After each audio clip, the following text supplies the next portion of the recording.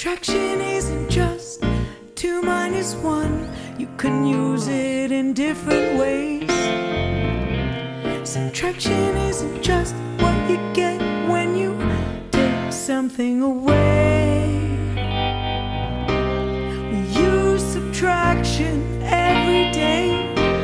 We need subtraction in so many ways. How can you tell how much taller you are than me if you're 5'9" and I'm 4'3"? The difference between us is 1.5 feet, and that's why we need to know how to subtract. What if you're going from -6th Street to 4th? Do you know if you're traveling south or north?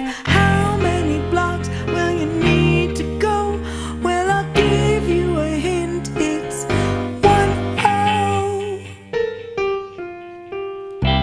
Subtraction is famous for making change.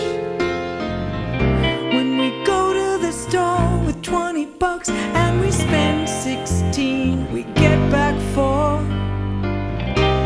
We use subtraction every day. We need subtraction in so many ways. How will you know how many more cupcakes to get when you only have 4, but you've got 12 guests? Subtraction will help you at the grocery store. The missing number of cupcakes you'll need is 12 minus 4. What if the temperature outside is 10 degrees?